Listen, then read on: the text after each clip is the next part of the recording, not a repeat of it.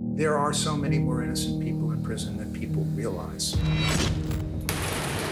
They arrested me for the murder of my best friend. When I got arrested, I kept on saying I was innocent. What are you doing? What are you doing? It's not fair that he had to stand in that courtroom and accept guilt for something that he didn't do. There's no physical evidence linking him to this crime. And there was absolutely no investigation.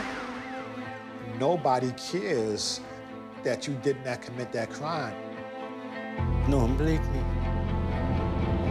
He shouldn't have been in jail for 34 years. You gotta let him go. That's not him. You're free to go. Thank you very much.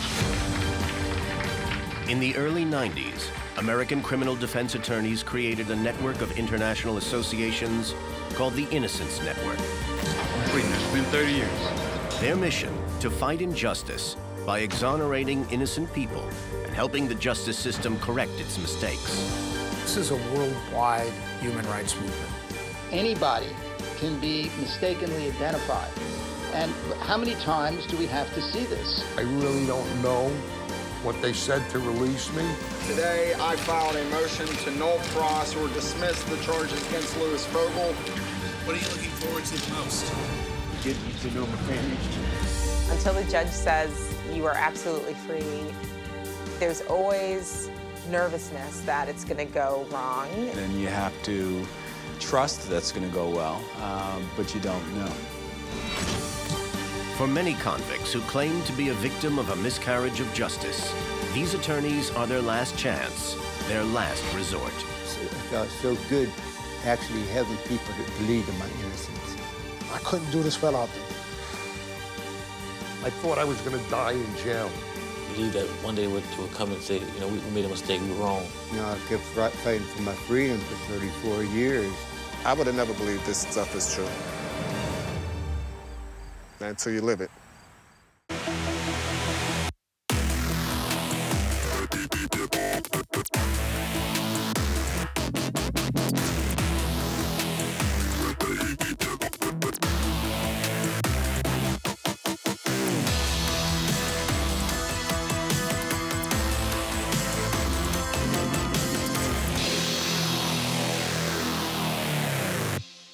Is this the letter that he wrote to them? Oh my God. Okay. Dear Innocence Project, I'm serving life for a homicide and rape that I'm innocent to. I'm completely innocent of this crime. I wouldn't waste her time if I wasn't innocent.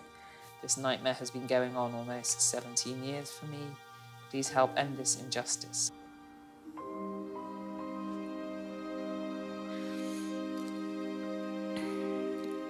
God. I would be very grateful if you could help me to get the DNA test ran to prove that I am innocent. He's written that to us, you know, and it went from 17 years to 20 years to 25 years to 30 years. I thank you for your time, he says. That's crazy. You're free to go. Thank you very much. Since the early 90s, attorneys from the Innocence Network have freed 372 wrongfully convicted people in the U.S., thanks to advances made in DNA science. 20 of them were on death row.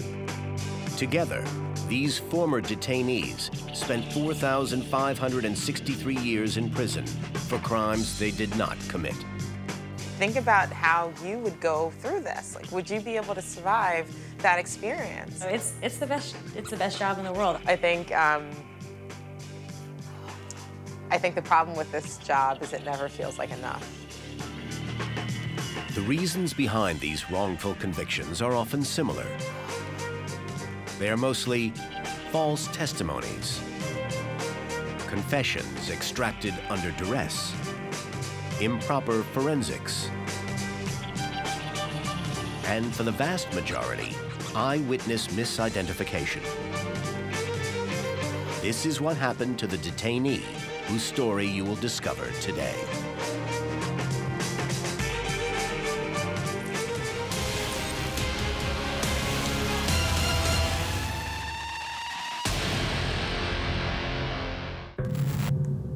And I'm sure, you know, he was walking in that little walk. I had no idea that he wouldn't walk free again. It just blows my mind when I think about that. What do you mean he got to stay in there for the rest of his life? He said, yay. So he can't never come out?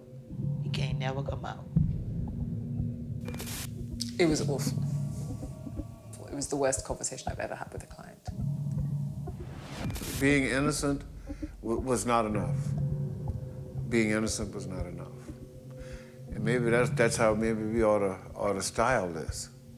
Being innocent was not enough.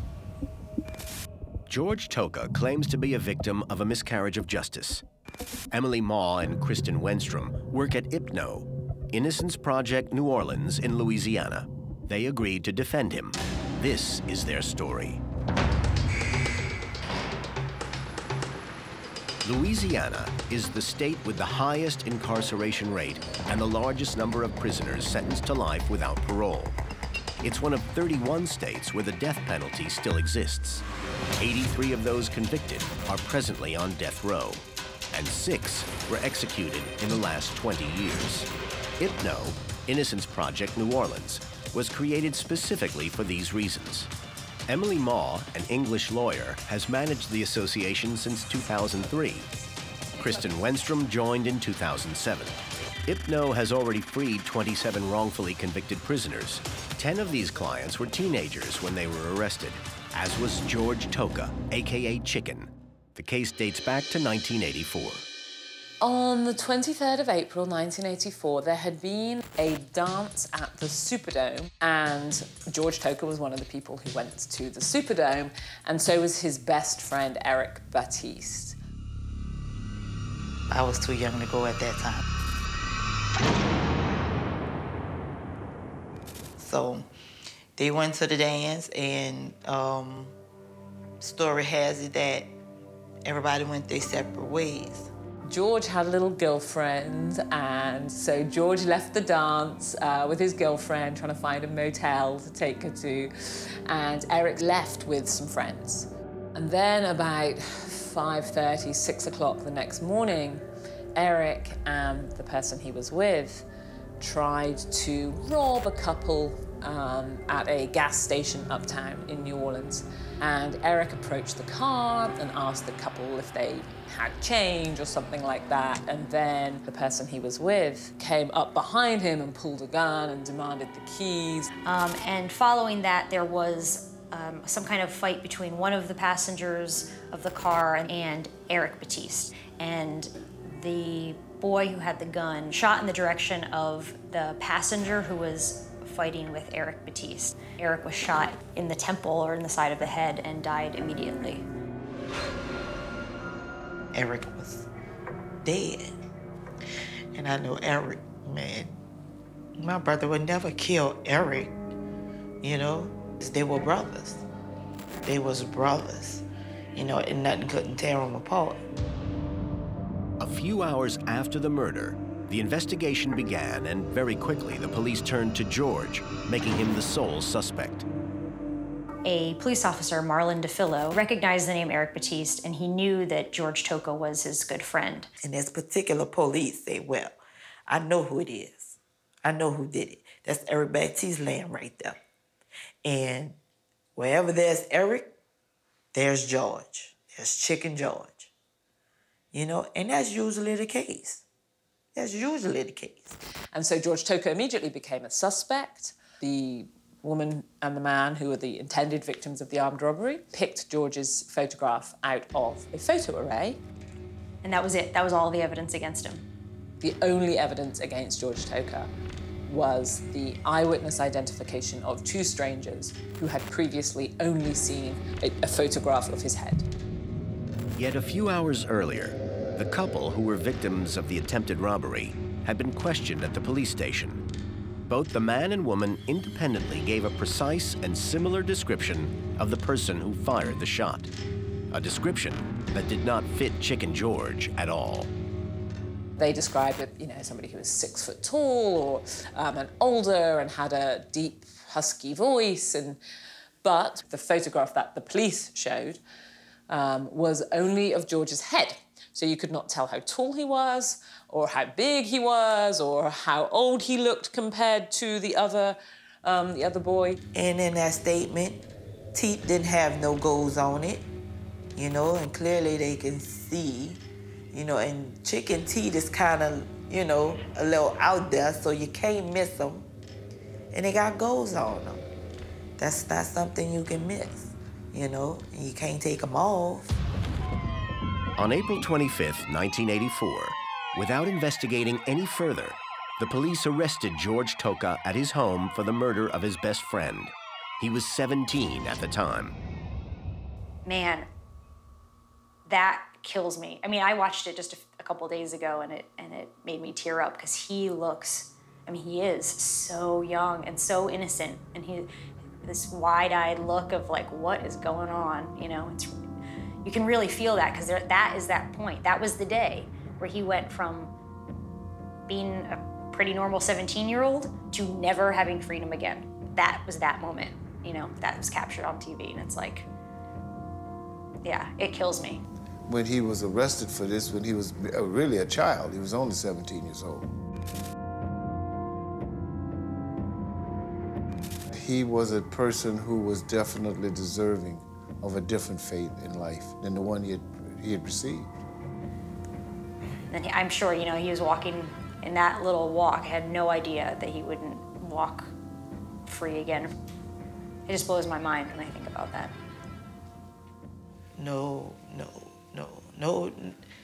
Nobody could believe that. Nobody. And I'm sure at that time, Eric mama, grandmother, brothers, none of them, they didn't believe none of that. They didn't believe chicken would do that. When his trial started on April 15th, 1985, George Toka had already spent almost a year in prison, 356 days. He had just turned 18. The charges had not changed. They were still solely based on the couple's testimony, the victims of attempted robbery. And even if George didn't match the description they had given on the day of the murder, they both confirmed their accusation by pointing to him during the trial. See that boy in the courtroom? The one that said, get out of the car, give me the key. Yes, I do. Yes, sir. All right, where's his feet? What is he wearing? See it over to the right, on the dark shirt. Stood right over here. This individual here? Yes, sir. So he was going through losing his best friend, his family, to then suddenly being accused of being responsible for it. George's lawyer had just recently stopped being a prosecutor and didn't really understand how to investigate the possibility that it was not George Toka who did this crime. On April 16th, 1985, after a trial lasting 10 days, a verdict was reached. The sentence was final. Florence, Louisiana, April 16, 1985. We, the jury, find the defendant guilty of second-degree murder. Exactly a year from the date the crime occurred, April 23rd, 1985, he was sentenced to life without parole. And George was sentenced to spend the rest of his life in prison without the possibility of parole, probation, or suspension of sentence. Which means in Louisiana, you die in prison. I was like 12, 13 years old. And I'm thinking, life. What do you mean he got to stay in there for the rest of his life? He said, yay.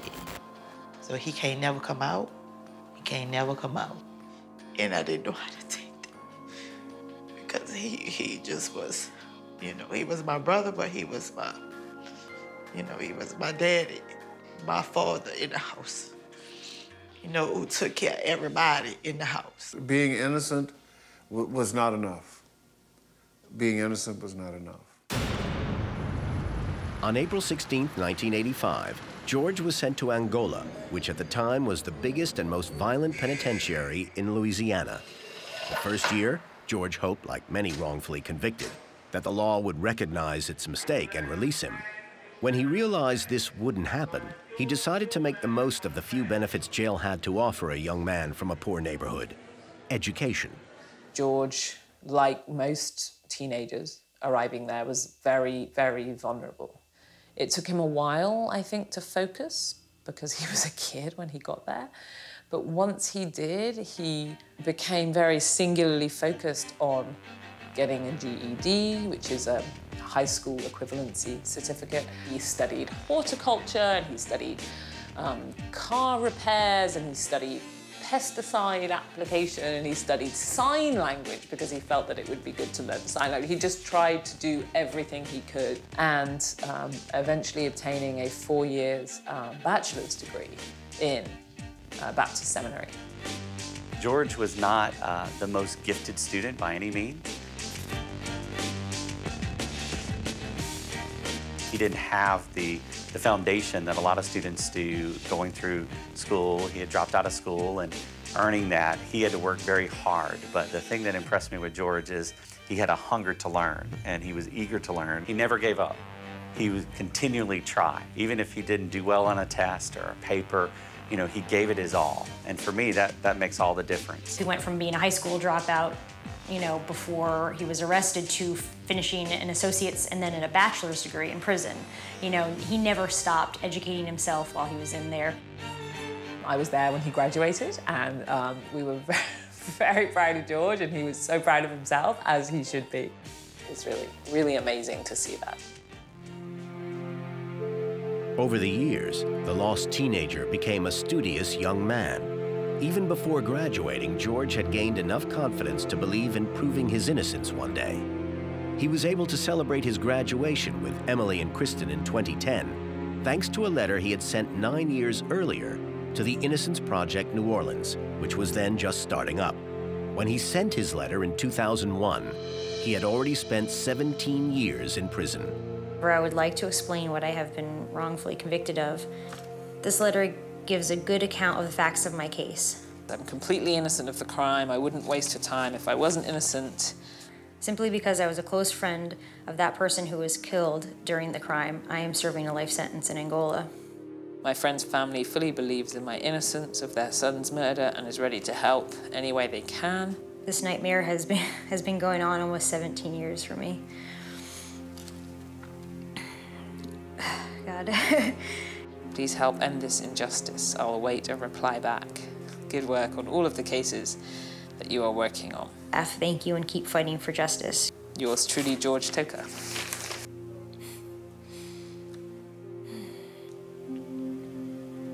Yeah.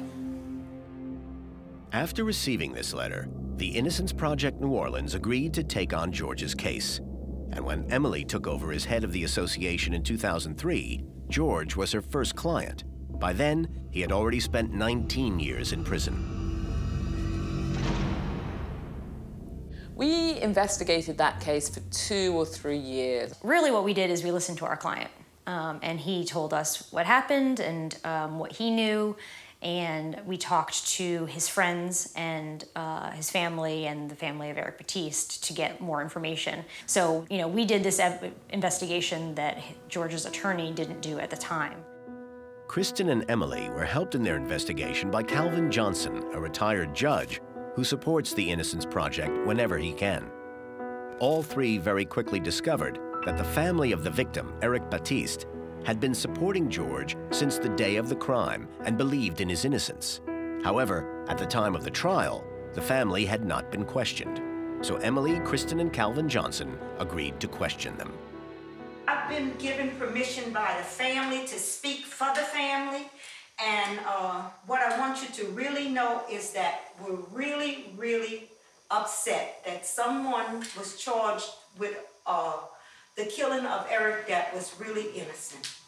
As a family, my mother, his mother, and the entire family we know deep down in our heart that George did not kill Eric.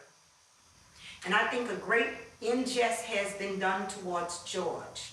And we really, the whole family, would love to see the release of George, because until George is free, we cannot finalize my nephew Eric Batiste's death, because we have to deal with it every year that it makes another year that George is serving time for something he didn't do. Just renews the hurt of the day that we heard that Eric had been killed. And we just would like to see him free. And so I'm asking you, please, please, I'm pleading that this injustice would be corrected. We went several times with the victim's family to talk to the district attorney about the case over the years, and they pleaded with the district attorney to, they knew George didn't do it, and to please let him out. George totally thought that ought to be enough for me to get out of this, but it wasn't. Eric's family was not even notified of the trial against George. The prosecutors did not notify Eric's family, and George's lawyer did not understand why they could have been important at the trial and didn't contact them or notify them that it was going on. During their investigation, Emily and Kristen uncovered every single flaw in George's 1985 defense. While interviewing people who were with him on the night of the murder, they very quickly discovered the name of a young man who supposedly confessed at the time. If the lawyer had asked some basic questions of George in the community where George lived, or of Eric Batiste's family, I think he would have very quickly come to learn the name of the real perpetrator in this case, who was Edison. We found all of this evidence by primarily talking to witnesses. And the last everyone had seen of Eric Batiste was he was with Edison. And Edison fits the description of the gunman perfectly. And we also talked to people who were close friends with Edison, who at the time, and who say that he confessed to them about having accidentally shot his friend Eric. We know who really did the crime, and it's not simply that George Toker doesn't match the descriptions given by the only two eyewitnesses to this crime. They in no way match George Toker in every specific that they give, other than that he was a black male, but they do in every way match the person who has multiple times confessed to the crime and who was the last person seen alive with the victim. In 2010, Kristen and Emily were ready to present their new information and to call a dozen witnesses in order to submit a motion to appeal for a trial revision. This hearing was in fact only the first stage in a long legal process, which is much more taxing and long-winded in Louisiana than in any other state.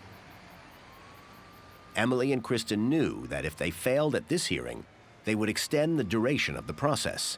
But in 2010, George had already spent 26 years in prison. When we had a hearing in 2010, where we were, as I said previously, just arguing about whether he had a right to make his innocence claim at all.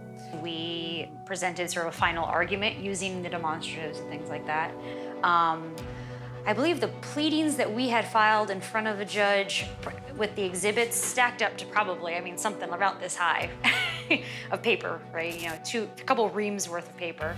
And the judge heard the arguments and then went into chambers and came back 20 minutes later, 30 minutes later. I don't remember it being particularly long. I'm not sure it was even that long. So we all stepped outside for a moment, then he came back in and he issued his ruling. That was it. He kind of went through the history of the case a bit, which made it sound a bit official. And then essentially said, if I remember correctly, that he really didn't find any of the witnesses credible and therefore was denying George the opportunity to present the merits. He found reasons to disbelieve. We had like 10 witnesses in there, didn't we, over the day? Every single one of them, which is quite extraordinary because, of course, somebody could be exaggerating or somebody could be mistaken. But the idea that like 10 different people, or however many it was, would come in and commit perjury for someone who has no power to do anything for them whatsoever, it's really quite astonishing. And it's a pretty worrying attitude that the representatives of the state of Louisiana have. But for me, the thing that really upset me, and I went out into the hallway and cried, was that statement by the assistant district attorney, sort of freeing one of their own, and the general disrespect towards to the witnesses. These, like we said, these are people that had nothing no reason to lie for George whatsoever. Anything, they were friends with Edison. Like, they were somebody that would have a reason to protect their friend. And to hear people just essentially say, well, they're poor black people, so we shouldn't believe them, I found incredibly upsetting. And then, of course, the worst part is you say goodbye and you watch him walk down a metal corridor, you know, with, you know, bars and steel and cement, and you get in your car and drive away. And you know, once you get to know somebody and you feel like friends, it's a terrible feeling. It doesn't make any sense why they have to go back to that and I get to go home, you know, and sleep in my comfortable bed and, you know, do whatever I want. The reason George's case is particularly hard is because being innocent is not a legal reason to be able to get out of prison in Louisiana, unless you have DNA testing. But most people don't have DNA testing. You know, your hopes go up and then they come down, because Innocent Project, but they were on the ball. They really were, and I appreciate everything they did. Every time they, you know, came up with new evidence and appealed it, it was shut down. It was just like, how can that be so? How can that be so? It's so hard because his case was so clear, so clearly innocent, and his legal claims were so difficult and were probably going to fail. It's just really dreadful. It just goes to show how completely disassociated the law is with like what's real and factual and just. 1 year later, Kristen and Emily tried again in front of a different judge. This time, their motion for an appeal for revision was granted. It was good news, but the attorneys knew that the next stage in this lengthy legal marathon would only take place after at least 2 years, and if they lost a year at every stage, George could be detained for decades. So Emily and Kristen followed other leads at the same time. In 2014, they learned that the Supreme Court wanted to backdate a recently signed law prohibiting life sentences for minors. So the attorneys suggested George's case set a precedent. We always just do everything we can for our clients because we want to get them out of prison, even if it's not the full exoneration. You still want to bring someone home to their family. And so we thought that we should just file that challenge. And then, to our great surprise, the US Supreme Court agreed to hear George's case. That is when that case was pending in the US Supreme Court. The district attorney made George Toker an offer to get out of prison. On January 25th, 2015, the state attorney general approached Emily with a radical plea for George.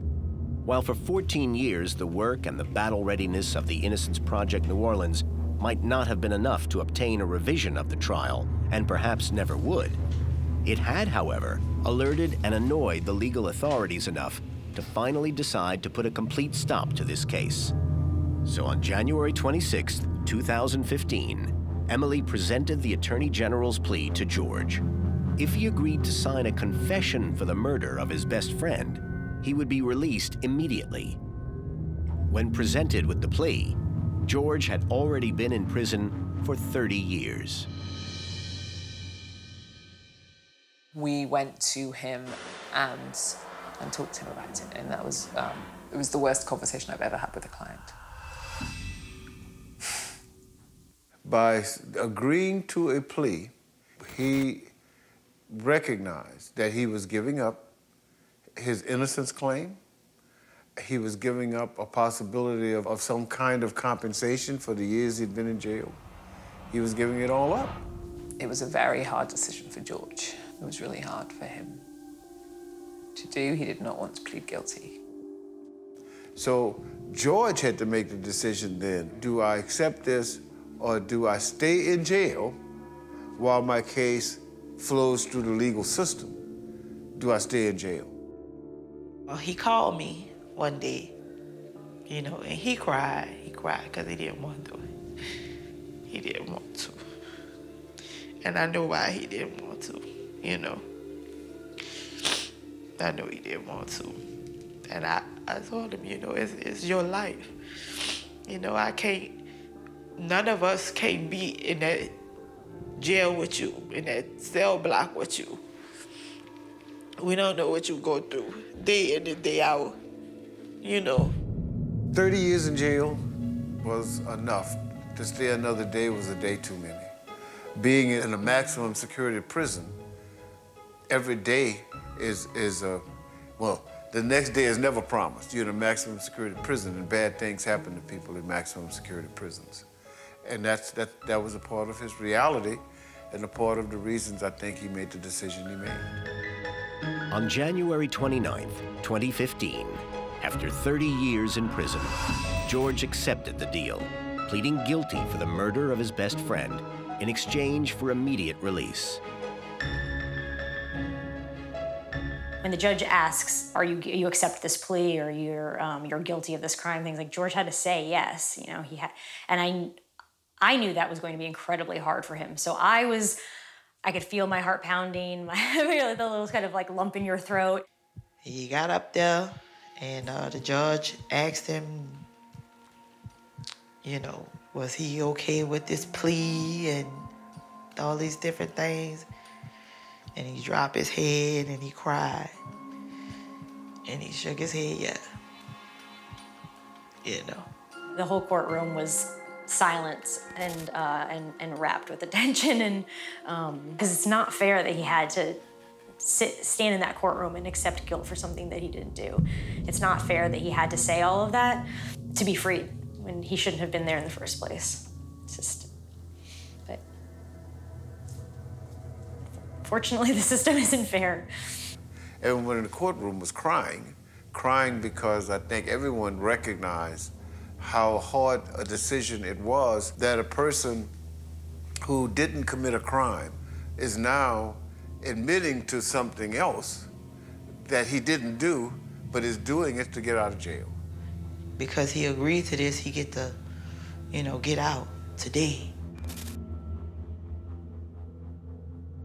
It was, like I said, mixed emotion. I felt really hurt from having to do that and excited at the same time that I would actually be getting out of Angola. George went to prison at 17. He was released at 47. All his relatives were there to witness his first steps into his new life. So we all just drove up there, and then we just stand outside the gates. And we see him get out, and he talks to one of the guards, and then, you know, he makes his way out, and he looks so young, right? When I walked out of Angola that night and saw my mom and stuff and my family and everybody, you know, I knew that, you know, wow, I'm finally free after all these years. You know, he really getting out. We were all happy, you know, everybody crying and hugging each other. I'm feeling real blessed and excited that my mom was still living and was there. And it was wonderful to see him walk into the arms of his family. Very special. George's sisters, particularly, have been very vocal advocates for him ever since he was arrested. Many people who are in prison for 10, 15, 20, 30 years don't hear from their family anymore. You know, after a while, family just drops off.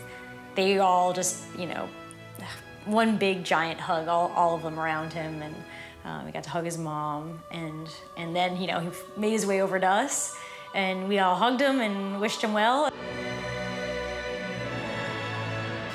My lawyer, Miss Emily, we definitely have forged a friendship, you know, over the years. And again, you know, she's not only my attorney, but she's also a friend. And you know, all of them are friends, and they've all been so supportive of me.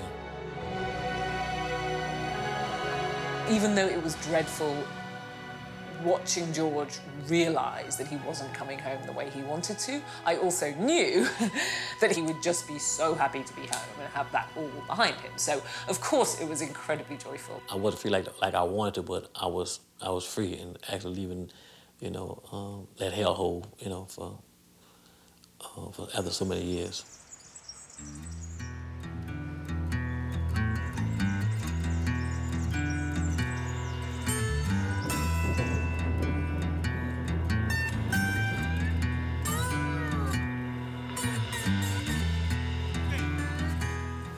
It's been after 30 years of missing these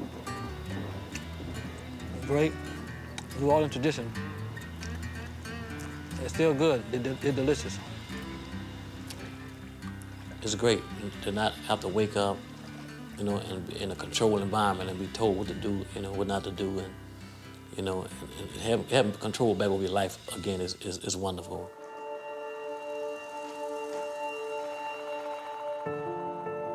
I got home. I couldn't hardly sleep. I didn't for the first 2 weeks I was out.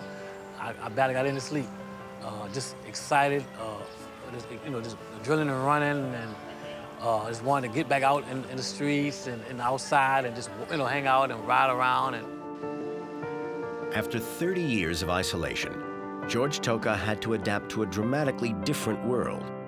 And to make the most of this new independence, George had to ask his sister for help.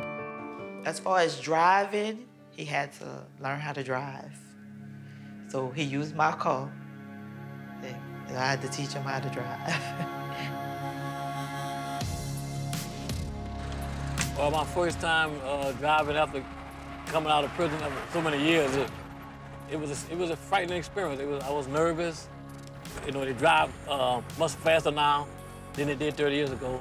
As he, you know, I watch him and he on the highway and he, you know, going like 10 miles per hour. She was telling me I'm driving too slow.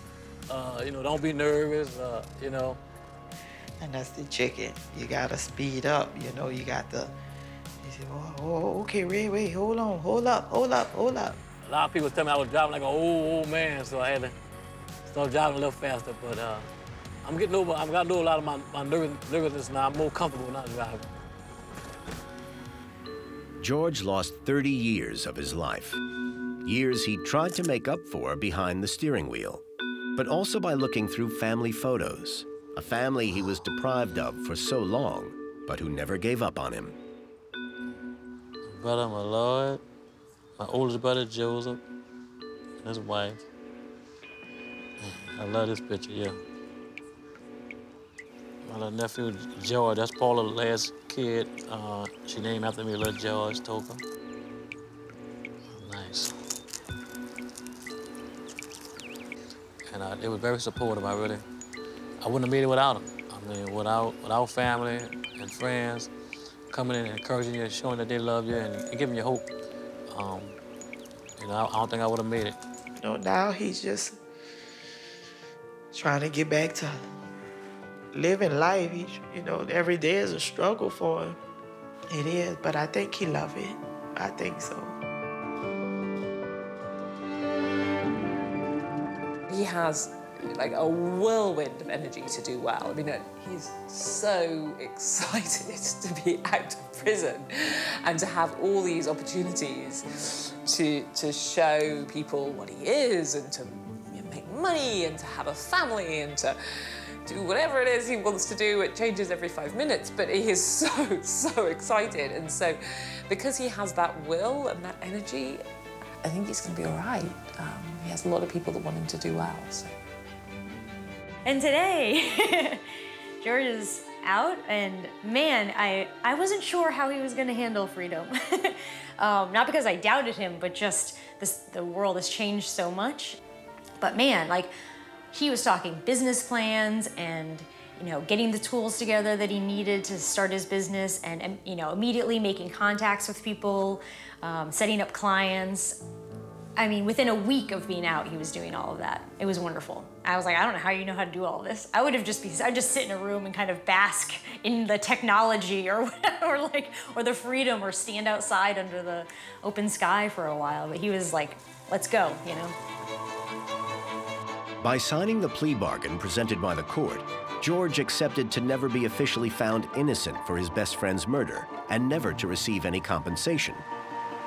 So straight after his release at 47, George only had one aim: to work for survival and for independence, but mostly for him to be able to help his loved ones.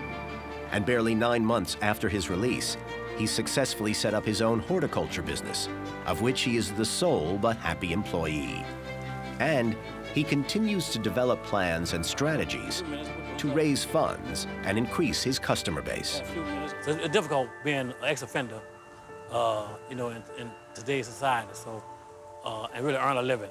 a decent living. So I have to be very ambitious and very, dedicated to try to work hard and to try to earn a decent living, and work and build my own business because I want to be my own boss. I just want to be treated, fairly. So I'll use this, then I'll come back and make another, another thing. About shovel. Oh yeah, need a shovel. Okay. All right. Even if he did commit a crime, I would still hire him. So that's not a consideration for me, because I think we all make mistakes, and forgiveness is important. But in George's case, it's really horrifying because he was innocent. He lost 30 years of his life, and then he's coming out and, and trying to reestablish his life. And, to lose most or half of your adulthood to imprisonment means it's like you're getting out and you're starting all over again. And that's really difficult. So, but then I'd also say, those are my beliefs, but it's also important to me to have someone who's a hard worker and who's going to do a good job. And I met George, and he is an extremely hard worker.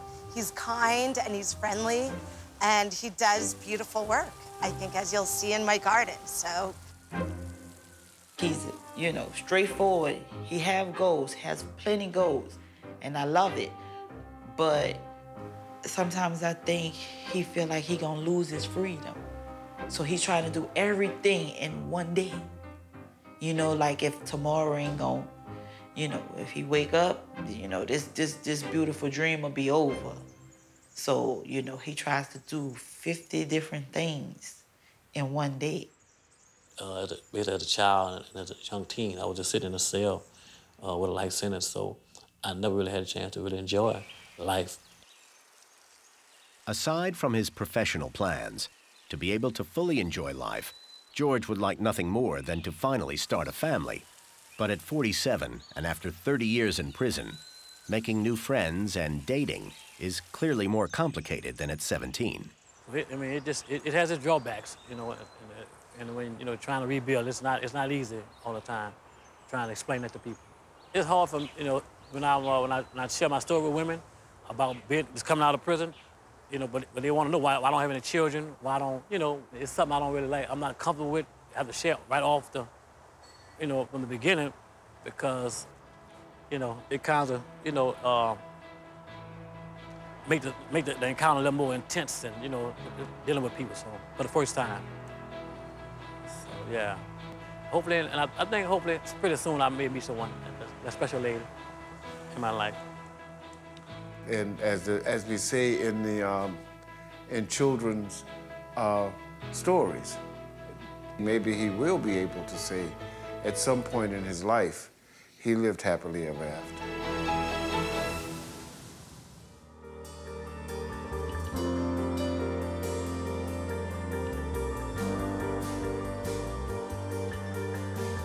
It feels great. I mean, it's let you know that you're free, that I'm really free, finally free.